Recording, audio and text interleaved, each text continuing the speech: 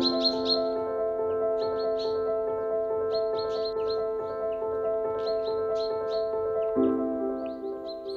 morning everyone.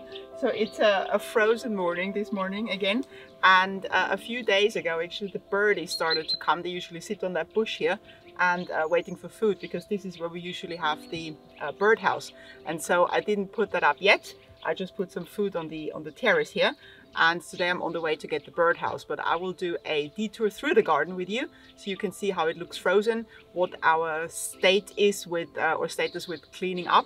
I'll show you how it looks at the moment. And also this is an unknown visitor in our garden. We don't know where the cat belongs to. I think it's a neighbor's cat. It looks very well taken care of. Oh, where did it go here?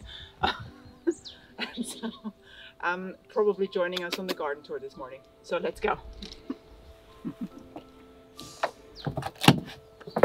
So I just noticed that there's actually one plant that I forgot to replant. We took that one out from just back there and put this one Japanese holly in there, this like bush kind of shape, and this one was supposed to get a new home, but I just put it there on a pot and I forgot to plant it. So now it's sitting there.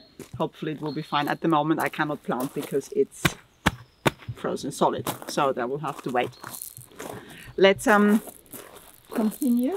So we have had the plan this year to actually let all the leaves fall and then clean up at the end. So do one huge cleanup, not like last year where we cleaned up sections, you know, as soon as the leaves were falling we cleaned up that bit, then the next bit. This year we thought, okay, let's wait until everything drops and then let's clean up. That didn't happen though, because, and let's keep talking, walking whilst I talk, because the weather started changing and it went from really nice autumn weather to a lot of rain suddenly. And this is why nothing actually has been cleaned up, because we have most of the time rain. There was not really snow yet. We have a tiny bit like you saw in the last video, but that's it for now, and there's no forecast either. So, and because everything is really soaking wet and now frozen most of the time, we can't clean it up, so we'll have to wait for warmer weather to come to do that. Here I want to show you the azaleas, because I think I mentioned that in one of the previous videos that they are semi-evergreen. That means they lose about 50% of their leaves in winter, and this is why they look at the moment a bit what's the word, like sparse, so they do not have a lot of leaves on, but that's normal for those azaleas. They will grow new leaves again in springtime. So whether they do this or not, this depends on the cultivar and also on the climate zone they're grown in. For us, most of the azaleas actually lose about half of their leaves in winter. Let's let's walk through here and I'll show you the moss. This here you see the first maple where we didn't clean up, or the first maples here. We even have the so leaves are on the ground, and we even have the leaves on the trees. I was saying last year that normally I clean that off, and this is the first year I actually haven't done that. And now some of them come off, but others are like frozen on. So I will just leave it for the moment and then clean them off as soon as possible. And you can actually see, if you look here, the frozen water drops, because during the day we have temperatures just slightly above 0 or slightly above 32 Fahrenheit, and then it freezes again in the afternoon and during the night, and then the water drops start to freeze on the trees.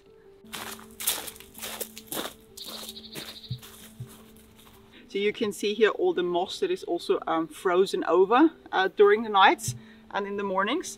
And looking down here, you see my footsteps from walking, and the moss gets squished, of course, now that it's frozen, and it stays like that for a little bit. But moss is very resistant to being walked on, so it doesn't really matter. So it will start to stand up again over time. So this doesn't do any damage to the moss. And you see, looking along here, this slight white cover. This is all a bit of frost on the moss, and you hear it even a bit when you walk. It's a bit crunchy. It sounds. Back here, I wanted to show you some more azaleas. And this is a good example of a rhododendron back there, where the leaves are curled in. So let's go a bit closer.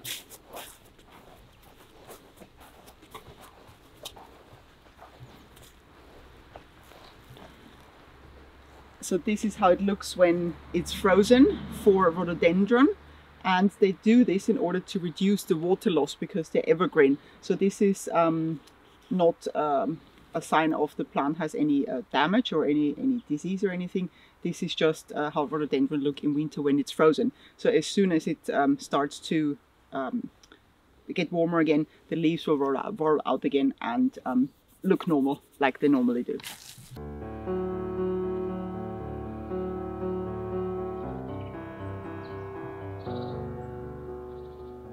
Behind me you can see an area that looks quite messy, at least for us. In our terms, normally we would not leave the garden like this, but there's an advantage and a disadvantage to cleaning up leaves or not cleaning up leaves in autumn time. So for normally, if you have like flower beds, for example, or you want to protect plants from frost, it's actually a good thing to leave the leaves around the plants, because it gives a natural compost over time, a natural fertilizer really. Also it protects the ground from freezing, unless it freezes really a lot, then it will not.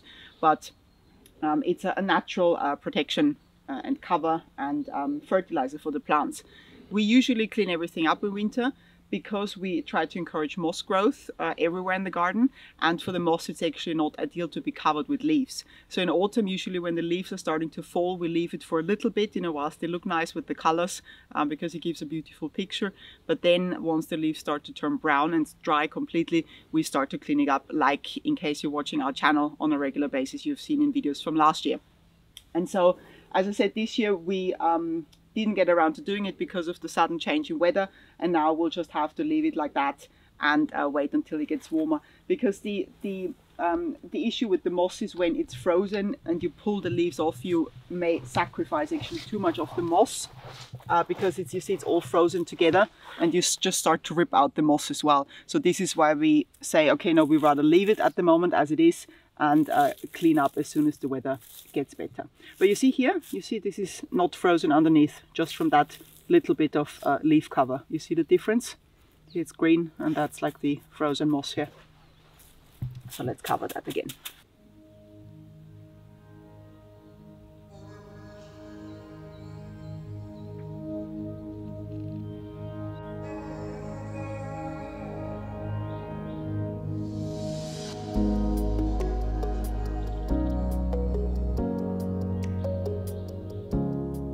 In this little area here you can see only evergreen plants, and this is why it's completely clean, so nothing fell off.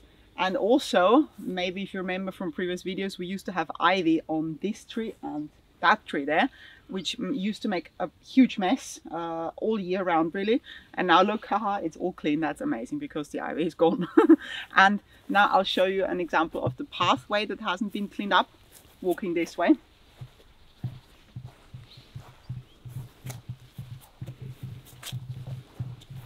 Look also here, all the frozen water drops on the cedar here. Look. So it doesn't stay above zero long enough during the day, so they just start to melt and freeze again. So here we have the next messy area where we have leaves from the orange trim maple that are also not cleaned off and now frozen on, and from the ginkgo. And this is another reason why we usually clean up in autumn time, because we have so many pathways in the garden, and you see this is how it looks when the leaves are just stay on the pathway, so you can barely see it. Also it tends to get, the frozen leaves, they tend to get slippery, which is not ideal either for walking in the garden over winter. Here I want to show you the Nandina domestica, or sacred bamboo, because this year all of them have so many berries. So they have in summertime little white blossoms, and then in winter they develop these berries. I think I mentioned this in previous videos, and now you can see it, because this gives a really nice touch of color for the winter, and they stay on until spring even, and then in late spring they turn brown and then fall off, or I usually cut them off. But so you have this in case you're growing those or planning on growing those, you have these red berries on there all winter long.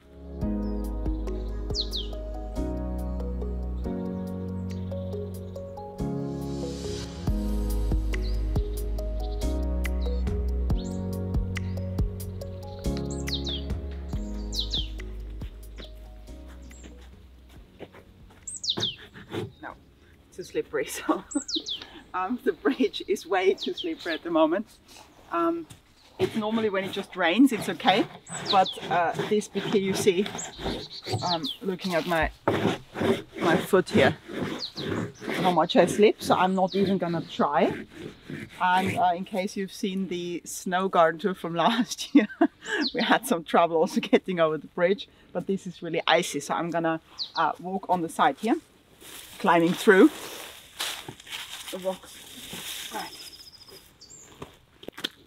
So I backtracked into the stream, the dry stream, to show you these irises here. I just noticed that this is really interesting because it stays so warm these days until late in the year. They actually start to grow out again, which normally is the case in springtime. And this is the first time this year that I see this with the irises growing here in the stream, because I keep seeing this on pond plants in the last years that in late autumn they start to grow again because the water doesn't freeze early enough. Now you can see in the background the water is frozen, and given the temperatures it will probably stay like that for a while. Normally when the temperatures start to go up, the water doesn't necessarily, or the ice doesn't necessarily melt. It depends a little bit, but that's fine for the pond that it's frozen all winter long. This is the lantern from our profile picture, all frozen. Look, the moss on there, very sweet. And now I want to show you on some maples how many seeds stay on there. You can see once the leaves have fallen, the seeds that remain, because the seeds usually stay on until spring. And this year that's the Osaka-suki maple. And look how many seeds it has this year. It's incredible. I don't think it ever had that many. So there are some cultivars that always produce a lot of seeds, others none or just very few. And this one is, I think, has the most seeds this year. Let's walk through here to the birdhouse. Here we have Japanese irises. Also those are not cut for this year. So I usually just put the leaves together a bit like that to protect them. Actually those I typically leave until spring anyway to you know, keep the new shoots warm and to protect them over the winter. Oh, and here we have one rose in the garden, which is obviously not for Japanese garden, or not typical for a Japanese garden, but that rose was from the previous owners. It has been transplanted several times actually by us. It must be a very old rootstock, and look, it blooms always until late October, November even, depending on weather. And look how many blossoms are now still on there, frozen now, but it's so beautiful. So we really like this one. This is why we left it there. Now here we have the quince that we pruned the other day, and there was actually one comment about the quince growing out from rootstock, and that's right. So when you have quinces, they will of course grow out from where you cut, but also they tend to get wider over time. So this one originally wasn't that wide because they grow out from the roots underneath, and they will start to have shoots coming straight up. So if you're planning on growing quinces, keep in mind that they will get wider over time. Now let's walk around here. It looks quite spacious here now, actually. It is. With everything behind you. It is. And the transplanted bushes over there. Yes, it is very spacious now, and this gives us loads of room and ideas for the coming year for a landscape design project here. I'm excited about that. And yeah, that's the hedge we transplanted, where we recycled all these plants. So they are doing well, all frozen now as well. And now let's walk in here. I don't think you've ever seen that view actually. So that's coming to our little garden shed from the back side. That's an old mahogany that has very beautiful yellow blossoms in spring. I'm going to show you next year. Don't let me forget. Growing rather long and low, because it has not that much light here, but you see it grows out towards you, towards the light. And this is where we store the birdhouse during the year. So let me get that. It's still there. Okay.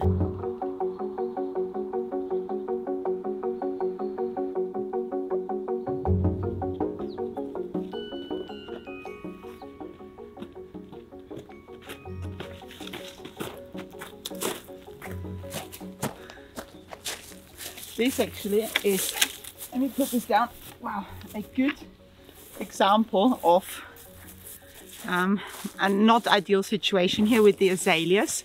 So all these Japanese azaleas here are covered by maple leaves, and normally, especially the azaleas, we clean off because they seem more sensitive in general, I find, at least here in our climate. But this year we didn't, and so as soon as it unfreezes, or as soon as the temperature thaws, yeah, thank you, we're gonna clean those off so they get light.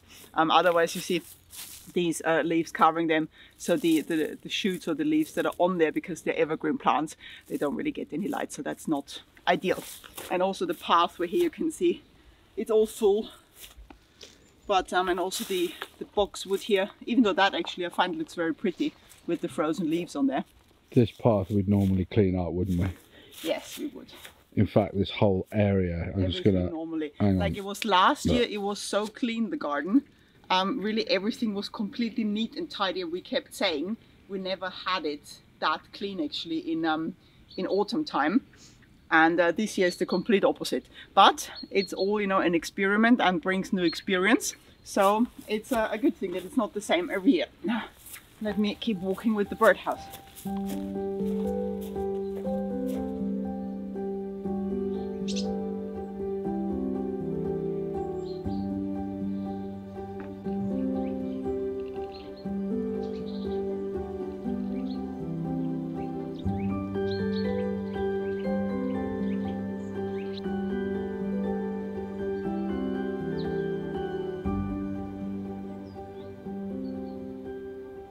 So here, doing another stop, I want to show you, look again, the water droplets that are frozen on these maples here. That's so beautiful. And down here, the frozen moss. You see, that's the fern moss that grows here. You see, when I touch it, it's all one frozen layer. And here, also the frozen bamboo. You see? It's all steady and one frozen thing, doesn't move. Normally it moves. So that's the clumping bamboo that we grow here for the hedge. And back here we have the tsukubai, so the water basin. Also with frozen water in there. And here the frozen grass as well. So let's continue up to the terrace to feed the birdies finally. And then here, before I go up, have a look at all the beautiful frozen moss. So you see green with the white kind of layer of frost on top.